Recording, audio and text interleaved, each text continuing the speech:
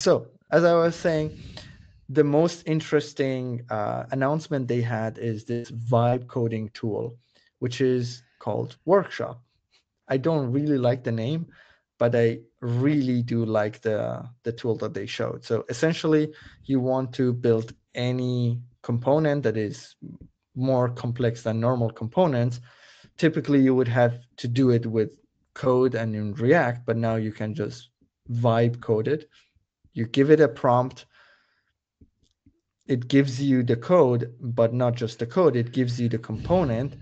And wait for it, the most important part of this is it gives you the component with controls in the Framer UI As long as so you that prompt you that, though, can. right? No, it automatically adds them. You can ask for more, but as you see here, it automatically added Mm. controls for all of that. And you can obviously like prompt other things. You can say change something or like advance it, whatever you want, and then it automatically updates everything. So you can just drag and drop it anywhere.